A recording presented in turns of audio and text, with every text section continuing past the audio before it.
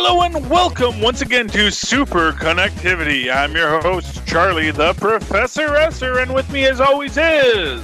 Phil Perch. Hey Phil, always glad to have you. So, big news today. Not exactly Marvel news, but still comic book and connection-related news. Superman's old foe, Brainiac, is out to take him down in his battle with Batman v Superman. Have you heard about this, Phil? No, I have not. You have not. Okay, so apparently some computer scientists have created a logarithm to predict what movies are likely to turn an adequate profit. And not for nothing, the profit they're seeking to turn is $7 million. They say that they felt that $7 million was a reasonable return on any investment. Clearly, these guys don't know Hollywood, but they're saying $7 million is a profit that they're expecting. And this is the big story, is they predicted Batman v Superman only had a 37% chance of having a $7 million or more return, which is pretty bad. You know, let's not sugarcoat this. It's pretty bad. Now, you can say, well, what does a computer know? Well, I actually did a little reading on this to see, because I was very curious, like, how are they coming to these numbers? What are they basing it on? And here's actually what they're basing it on. They're basing it on the director, the stars, their previous work together, and the likelihood that this is going to be profitable. And what it actually comes down to is you have you have Zack Snyder, whose previous movies, although relative successes, were also considered commercial, if not failures, not astounding successes. He did Watchmen, which which underperformed. It did well. I don't think it lost money, but it underperformed. He did 300, again, did well, but I think underperformed.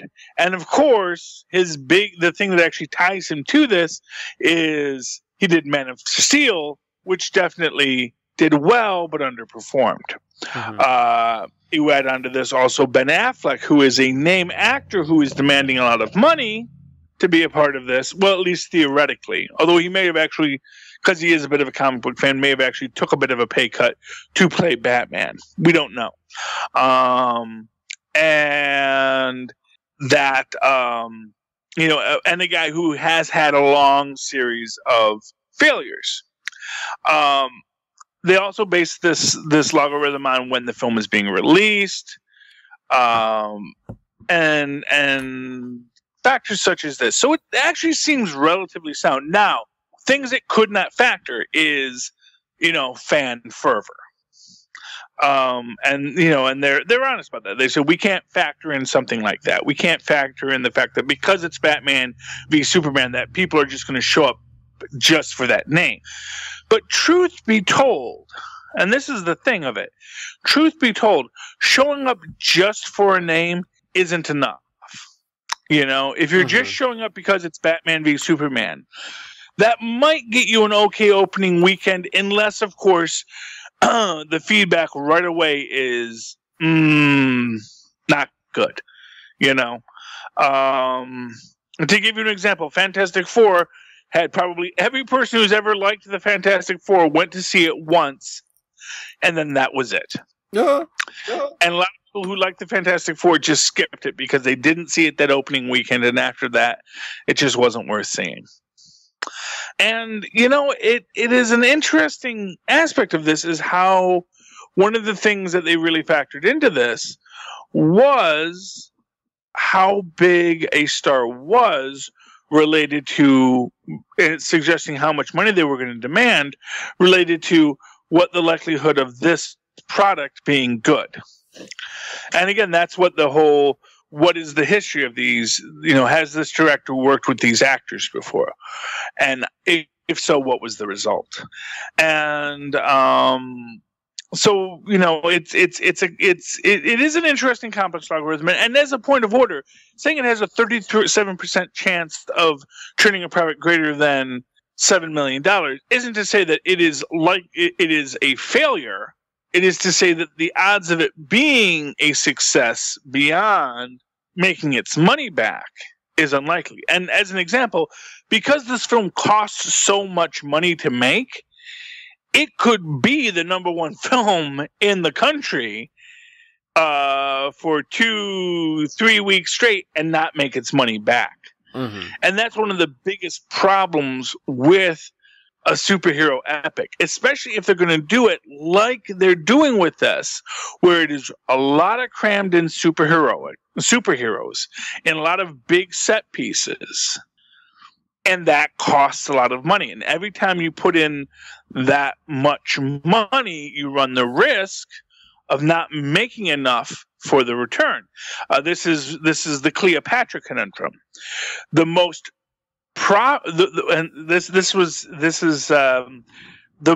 adjusted for inflation, the highest grossing movie of all time, I believe, is still Cleopatra. Likewise, adjusted for inflation, the biggest flop of all time is Cleopatra. This is the what's her name? Dark-haired woman, very famous ingenue. Elizabeth Taylor. This was Elizabeth Taylor's big breakout hit. She played Cleopatra. It was a big blockbuster, and it made millions of dollars, but it cost more.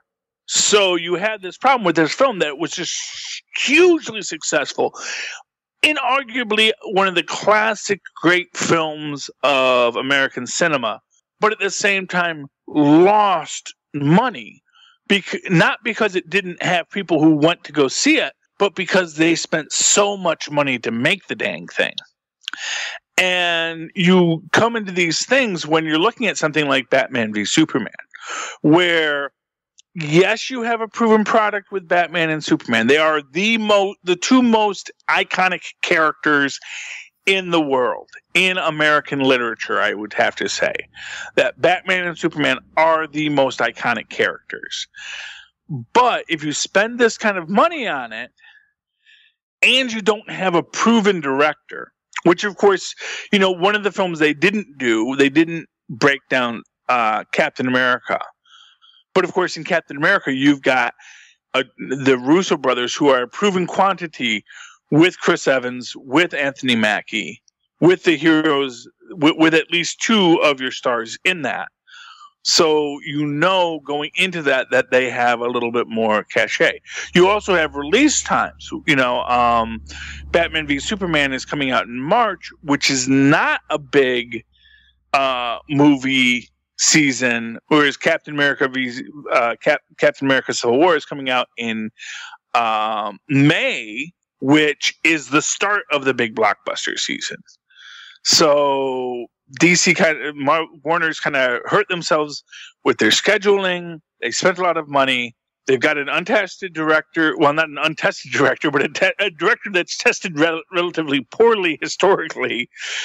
And not to say he's a bad director. I actually think that visually he's a fantastic director. I think Zack Snyder really gets the comic book ethos. I think he's actually, I'm going to say, probably one of my favorite visual directors currently working. That said, he has not made films that really get the excitement of people going. Mm-hmm. Mm-hmm. And that's the problem. And that's the problem. You have all these things conflating into this. And not for nothing, there is always an urge of schadenfreude out there, where people want to tear down any film, no matter how good it is. I mean, every time any new Marvel film comes out, there's always, well, this is the film that shows that Marvel really isn't invulnerable, or Pixar the same way. This is the film that shows that Pixar isn't really invulnerable, and all of those films always wind up making money. I think Good Dinosaur maybe didn't do as well as the other ones have, but I think Good Dinosaur was always a tough sell and had to be reworked a lot. But I still say it was a decent film. But the whole thing with Batman v Superman, do you think, I know you said, the whole name thing and everything isn't going to carry it all through, but I mean, I would think more than even the Marvel movies, especially even Deadpool, it's like, find me someone on this planet who doesn't know who Batman and Superman are. You're going to have to go to a pretty remote locale to find someone who doesn't recognize Batman and Superman. No, and without a doubt, like I said, they are the two most iconic characters in American literature. And here's what I'm going to say: that also works against them. Mm-hmm. Because they are so iconic. Here's the thing. When you trot out Iron Man, truth be told, even if people know who Iron Man is, most people don't have a preconceived notion of Iron Man.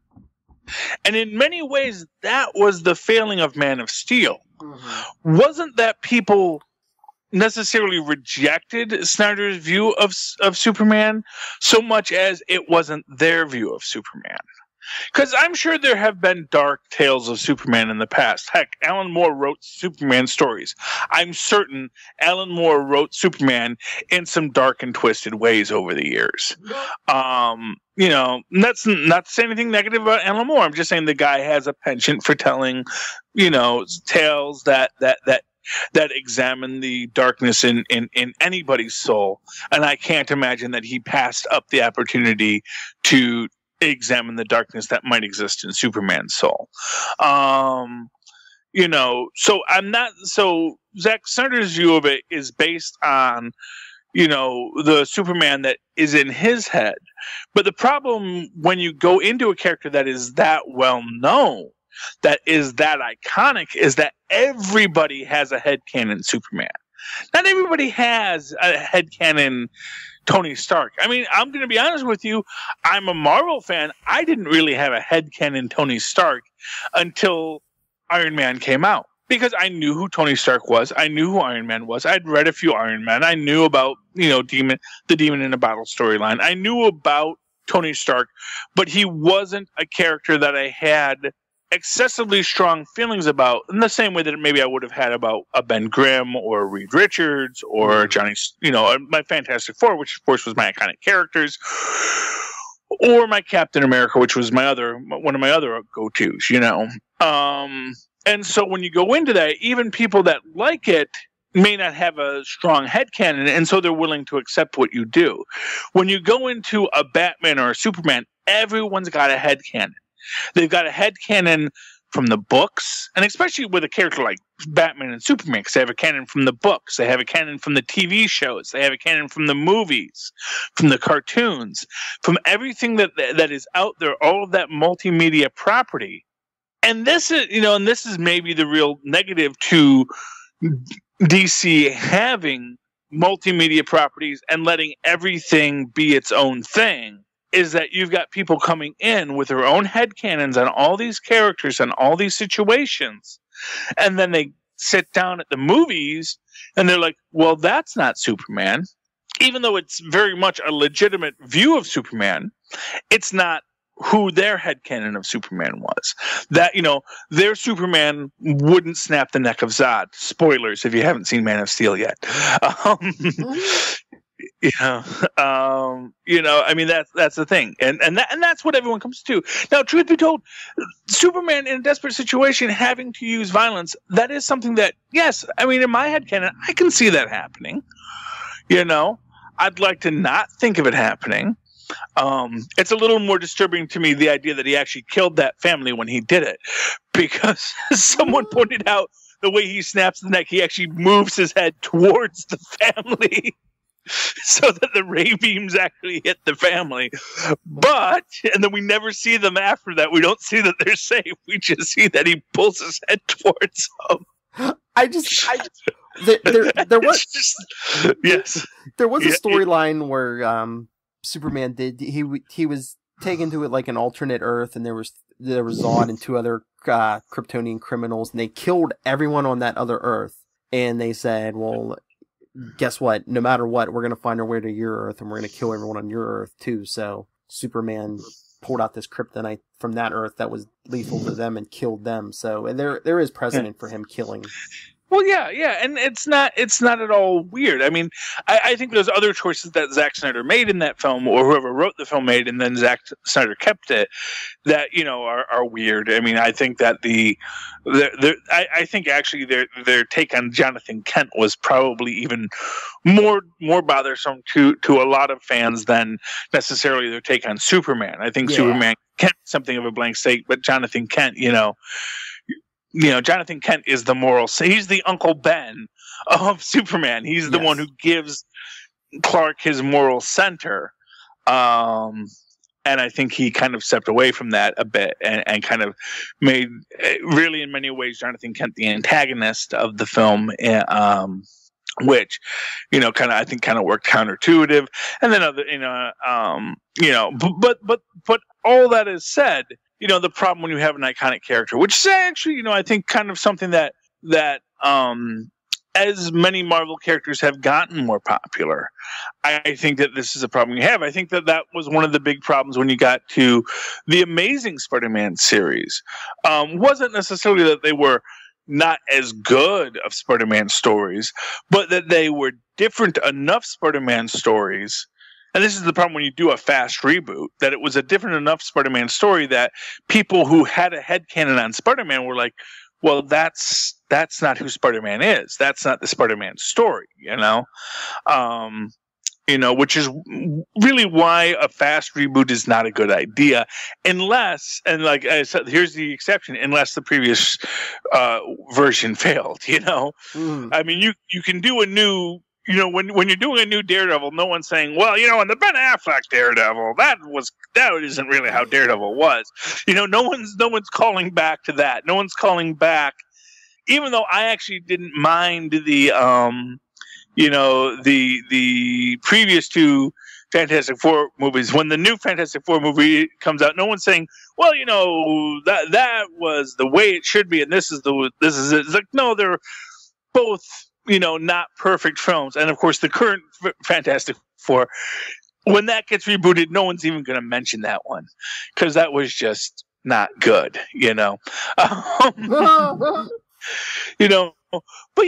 But actually, speaking of the Fantastic Four, that brings me to another point about something that I think can work against DC in this. Is what you can say is trust. And my example for this is that, after taking my kids to see Fantastic Four, I will not take them to see another Fox Marvel movie, sight unseen, because I felt that film went way over the line. And if you look at like the DC films, which are doing the dark and I don't think I would necessarily take my kids to see any of Nolan's Batmans. I don't think I'd take them to see Man of Steel, in the theater without seeing it myself first and making sure that it was good.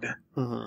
So with DC, even though they're not going for an R rating, there are probably a lot of parents out there that are like, I don't know if this is the film I want to take my kids to see. Marvel films, by contrast, even though they can deal with some weighty issues and have their violence and have their approaches to things, I have not seen a Marvel film yet that I wouldn't take my kids to see. I would not, the first day, sight unseen, drag all of us out there to the cinema, sit us down with our big thing of popcorn and watch the movie. And I'll still go see the movie again by myself because I got to see it once where I'm not going out to get the kids more popcorn. But taking my kids to those movies is a foregone conclusion. Batman v Superman, I can't say it's a foregone conclusion.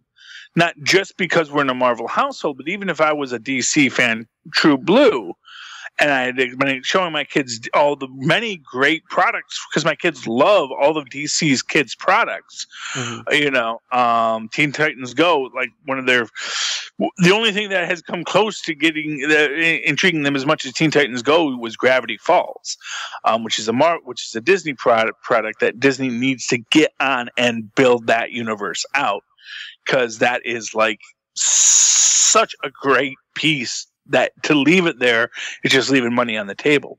But even if I was going to see the DC movies, I don't know if I would necessarily do that, Even some of the, DC TV shows like Arrow and Legends, sometimes I'm like, when I'm watching it with my kids, I'm like, I'm not quite sure about this. Yeah, but you're an informed man. I mean, we do our homework, but do you think there's going to be people out there who don't know the details, and they're going to say, "Oh, Batman and Superman movie. I'll take my kids to see that." Well, yeah, possibly. And hey, when I went to see Deadpool, there were kids leaving crying. There was someone take their kid out crying because they were not ready for this, because they knew Deadpool from the Ultimate Spider-Man episode where Deadpool was on, or they knew Deadpool from one of the lighter Deadpool comics that are out there, because there are a lot of light Deadpool comics out there, including the most recent Deadpool comic, which is really, really kind of light. I mean, it's a rated T, but it's not insane, and so I can see people taking that. And then, truth be told, I actually think my youngest son, Tristan, could totally handle Deadpool.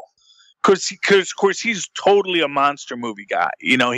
His favorite characters are Venom and Toxin, and he loves, Jeff the Killer and the Slender Man and all of the creepypastas. He is my hardcore horror junkie, and he's like 7. And I love the kid. And so I think I could take him. I couldn't take my older kid, Ben, who is much, much sweeter and much less into the monster stuff. He is much more empathetic in that sense, and quite frankly, he likes the yokai. I mean, that's his level of scary, is the yokai, and Tristan is all about I like the zombies and zombie Deadpool and Headpool, and he knows all of these characters because my kids go on YouTube and like do hardcore nerd research because they're their father's son. No. But that's the thing, is like, and I could totally take my kid to see Deadpool. I'm not going to, because honestly, it's just more than I want to deal with right now.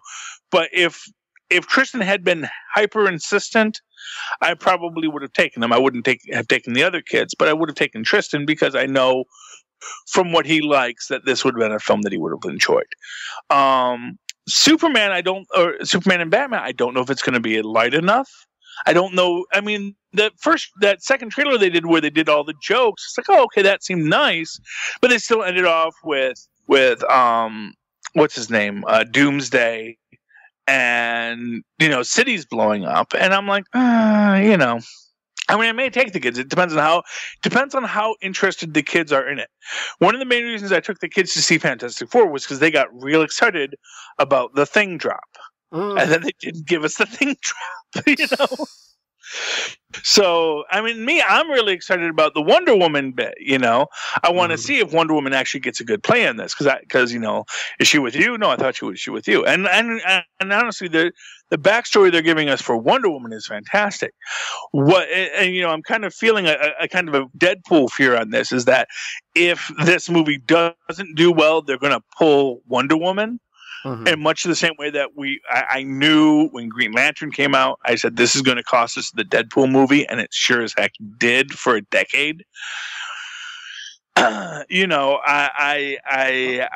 worry about that with DC, that it's going to not do well, and they're gonna say, well, now we can't do Wonder Woman. It's like, but that was the one thing that was good about this, is the Wonder Woman idea, and now you're just going to toss it because the other things you couldn't manage to pull off didn't save the film. And like Ryan Reynolds as Green Lantern, that doesn't make sense. Why would you even think that makes sense? Does the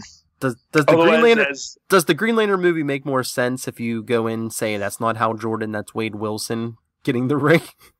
Yeah. Well, actually, what I actually thought was, when they said he was going to be Green Lantern, I was thinking, oh, they're going to do a Kyle Rayner, because I could totally see Kyle Rayner played by Ryan Reynolds. That made sense. He's kind of a smart aleck, and and he's more creative and all this kind of stuff, and he fit that mold, Yeah. But Hal Jordan is the straight-laced cop, Mm-hmm. He's the guy for whom Green Arrow is the, one's the cop and one's the hippie. That was the dynamic. Less so in our current Arrow incarnations, but still, that was the idea that was put forth. And, it was a problem in that idea. And now, it's not to say that they couldn't have done it better and that Ryan Reynolds couldn't be Hal Jordan, but that, what you'll always say is, like, if you don't have to force it, why do you? If you could have started the, and as people make the point of, for most people growing up at that point, for most of the demographic for Green Lantern film, Green Lantern was actually Jon Stewart. And if they had cast an African American Green Lantern to be Jon Stewart and make Jon Stewart the Green Lantern of the piece, people would have accepted that, because that's what the fan base for Green Lantern at that point was people that had mostly seen Green Lantern as Jon Stewart. And then, then they go to Hal Jordan and they just messed it up. Who's the guy with the bowl cut? Because that's another guy that maybe I think Ryan Reynolds could have pulled off. Oh, Guy Gardner. What's his name? Guy Gardner. Oh, man. He'd have to bulk up for Guy Gardner, but I think Ryan Reynolds could have really embodied Guy Gardner very well, Well, that's what I said. I said, I mean, if they want to make a good Green Lantern movie, put them all in it. Yeah. Well, and this was, I actually have a spec script of a Smallville with Green Lantern, and my idea was to use Hal Jordan, but I wanted to use like an older Hal Jordan, kind of, sort of a, who's the guy who played Steve Austin? I'm blanking on his name right now. Anyway, but that, as this older Air Force guy who was sort of, and actually the way I'd written it up, he was kind of like coming in as like a man in black, but he was in a green trench coat, of course, because he's monitoring alien activity on Earth, and of course there was an alien there. It was a neat storyline with Sinestro and everything, because in that Sinestro is. I had this line that I really loved because, of course, Sinestro gives Chloe his ring, which is coated in gold, so he can't use it. And Clark looks at it, uses his X-ray microscopic vision on it, and he says, "I don't know what this thing is, but it's insanely advanced alien technology." And this was my great line on this. She says, "Well, how advanced is it?" And he says, "Well, if Kryptonians built pyramids on Earth, whoever made this ring built pyramids on Krypton." Tell me that's not a great line. Yeah, that's great. I have a whole headcanon on like Kryptonians and the Guardians and this idea of, if I ever get to write at DC, if I'm going to destroy, if I ever get to handle a reboot at DC, there's this whole thing about how the Guardians basically let the Kryptonians die because the Kryptonians were too dangerous when they got off their Earth, because they just wound up conquering everything everywhere they went, because once they got outside of this weird little backwater red sun, they were too dang powerful and just ran roughshod over the entire universe. And that's why they were always kept on Krypton, and that basically they didn't let them escape. And it was only because, Kal-El's little ship was able to get through the blockade to keep them from leaving, because, they were just too dangerous to let out. And then, of course, in this, Kal-El's on Earth, and they don't want to just kill a little kid, but at the same time, they got to monitor him, make sure he doesn't cause problems, because Kryptonians are dangerous, man. One thing we've learned from all of the Superman things is Kryptonians are like really freaking dangerous, because they're supremely powerful and they have no impulse control. But you have a headcanon for everything, my friend. Yes, I do. I know. And of course, this is a Marvel podcast, so maybe we should let's talk something about Marvel. That's enough just piling on DC. Like, they don't have enough problems. Is there anything going on in Marvel right now? Well, of course, there's a very big Marvel film out right now, still going strong at the box office. You may have heard our 10-minute podcast on it. Yeah, we're looking for the other 40 minutes. As soon as we find them, we're going to let you kids know about it. But that was, of course, you know what's said about that is like Lilith got almost no talking in that first 10 I minutes. know. It was all, I was thinking that. Yeah. you know, and I was like, she had so many great things to say, but got to get in there early when you got to get in there early. But yes, but that was a really great film and really resets, I think, a lot of expectations for films going forward. And honestly, I think right now X-Men Apocalypse is in this kind of awkward spot. Yeah. Because, and of course, you know, and this is the thing that I was saying about, you know, Wade Wilson, Deadpool is making this huge amount of money right now, and it's almost all profit because the film may cost like $50 million, and it has made over $150 million just U.S., just domestic so far. So it's tripled its budget, and you know that's good money, and it tripled its budget expressly because they didn't spend a lot to make it. And again, this goes to this original idea of Superman v. Batman, where it is a $200 million film, which means even if this film did as good as Deadpool and made that $150 million in the first 2 weekends, it still hasn't turned a profit yet. Mm-hmm. It's got to do another $50 million. It's got to keep on going down the line until it can get to where it needs to be. And that's problematic when you're making these films. You know, it's great to have the big budget spectacle, but at the same time, every dollar you spend on CGI and cast and everything else, you know, that costs you, you know. You know, there's a reason I really was surprised to see Robert Downey Jr. being as big of a character in Civil War as he is. And honestly, we haven't seen it yet, so we still don't know how big Robert Downey Jr. is yet.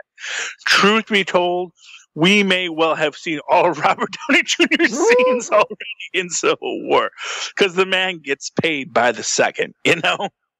Yeah, but I mean, he seems like he's a major antagonist in this movie, so I'm thinking we're going to see a little more.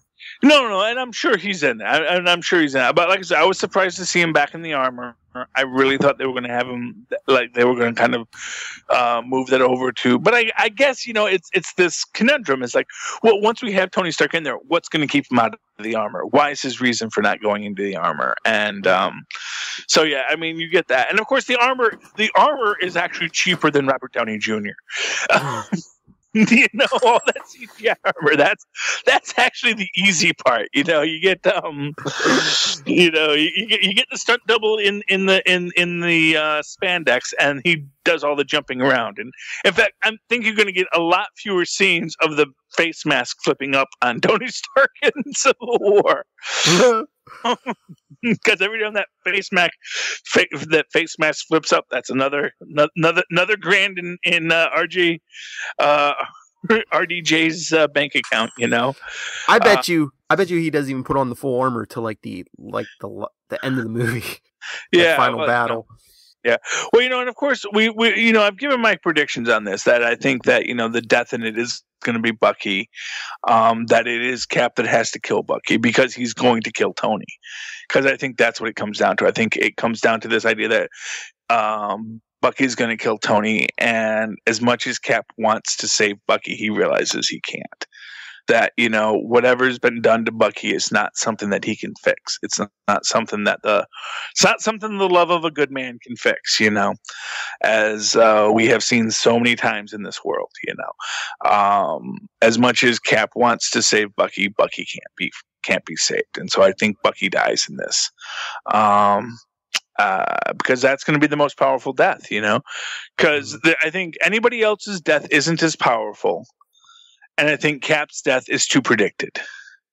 So if everyone is expecting Cap to die, and we need someone to die whose death will have meaning, you know, I mean, obviously, I guess you could kill Robert Downey Jr., but you know, I think that's cutting off your nose to spite your face. You know, he may cost a lot, but he is very important to the Marvel Cinematic Universe. and until you get Arno Stark in there, you can't really get rid of Tony. But yeah, so that's my take on that. And of course, and again, like I said, with Civil War, you've got known quantities in the directors, in the actors. They've already had a big budget. They've already had a big return on investment for a previous film in the same genre, same characters, same storyline. Your biggest wild card in Civil War is the adding of Robert Downey Jr. and Don Cheadle, and really historically they're actually pretty good box office bets. Robert Downey Jr. and actually Don Cheadle has been in a lot of really high grossing films. He's such a chameleon that you don't even notice it half the time, but he has been in a lot of very high grossing films. So, that one looks really solid. But of course, the computer program isn't saying that one will make money and one won't. It's just saying that the likelihood is different. And of course, random weird things happen all the time with films. Films that you didn't think were going to be a hit, like Deadpool, will wind up being insanely a hit. And of course, that's one of these things that people are saying now, that the biggest worry about Deadpool is that people are going to take the wrong lesson from it and think that the lesson of Deadpool was that people just wanted R-rated superhero films. And I don't think that's the lesson of Deadpool. I think what the lesson of Deadpool is, people want good superhero films.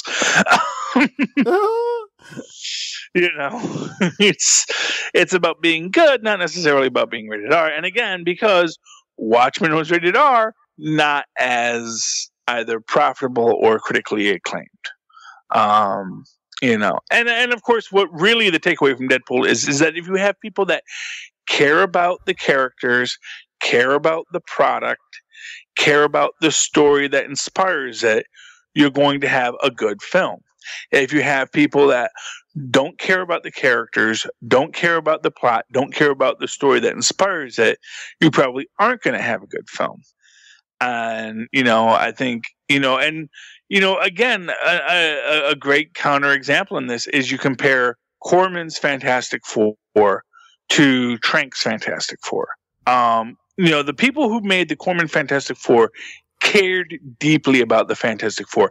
It's not a good film by any stretch of the imagination, but they cared about it. They cared about the characters. The actors cared about the characters.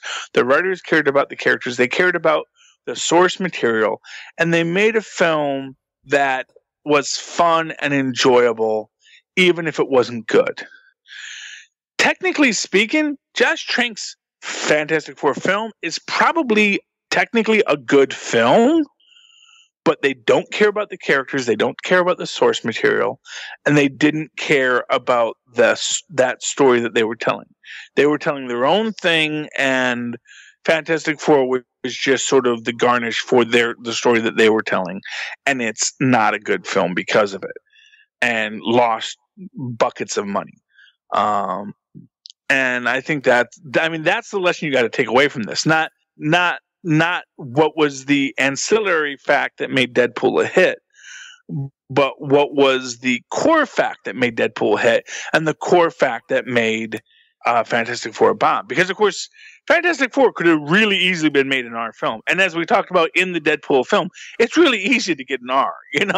Getting an R film, it's like 2 F-bombs, International Women's Day, or Hail to the V, and there you've got, there's your, or actually even just, any male nudity will get you an R pretty much automatically, because men are not allowed to be nude in films in America.